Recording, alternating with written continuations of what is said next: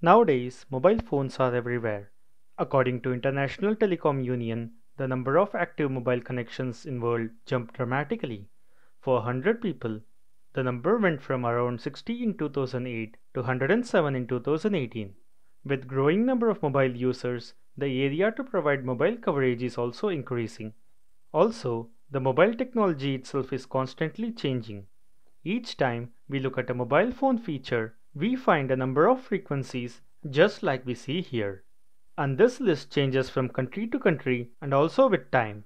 But what do these numbers mean and how are mobile frequencies selected? Hi viewers, in this part of series about microwave frequency band, we are going to answer this question. Let's get started by looking at the table here. This shows which frequencies are used by 2G, 3G and 4G. Since in the next video, we are going to see about 5G in detail, we won't be seeing much about 5G here. In this table here, I want to point out a trend. Newer generation mobile network have higher frequencies.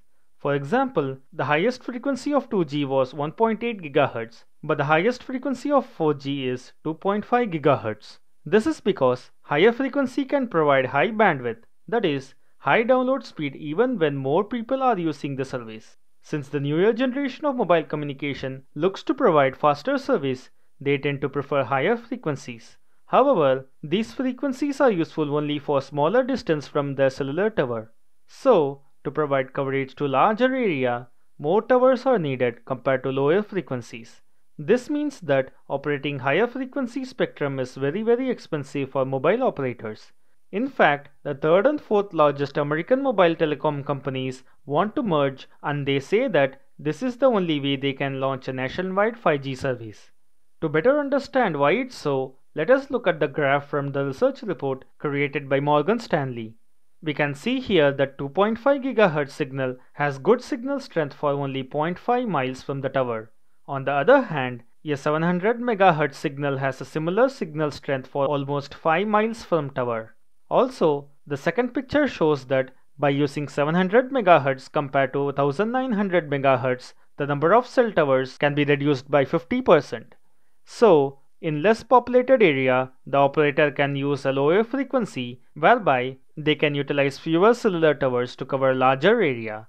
An example of this is Extended Range LTE campaign by T-Mobile company in United States. T-Mobile has been aggressively using lower frequencies like 600 and 700 MHz to provide coverage to larger area using fewer number of towers, especially where the population is low.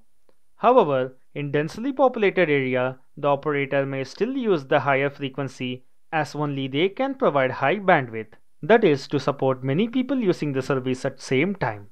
So the mobile operators may use high and low frequencies depending on number of users in that area. At this point, I would like to clarify that this video explains the frequency selection process based only on physics. However, the frequency selection may also be impacted by other economic factors like to which spectrum the operator has license to and if the operator owns the tower or not and so on. Almost at the end of the video, let us summarize what we just saw here. We saw that higher frequency signals have exponential decrease in coverage area compared to lower frequencies.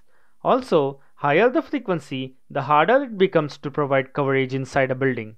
This means that higher frequency need more tower compared to lower frequencies to provide same level of coverage.